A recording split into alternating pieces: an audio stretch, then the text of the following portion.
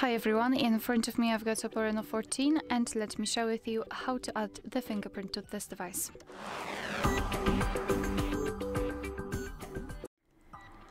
So let's start with opening the settings, and here we have to scroll down to find security and privacy. And then let's scroll down again and find device unlock and go to fingerprint and face unlock. Tap on fingerprint and tap on agree.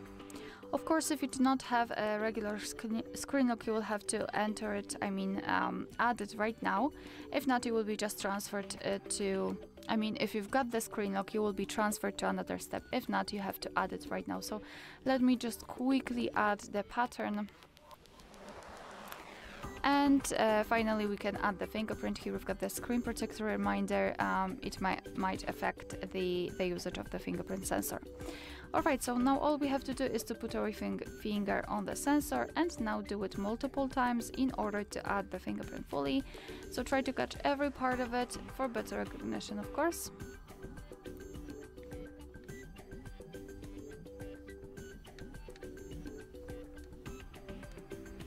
Alright, tap on done. And here we've got the fingerprint section. This is the fingerprint we just added. We can rename it or remove it, add another fingerprint. Here we can decide for what we want to use our fingerprint for.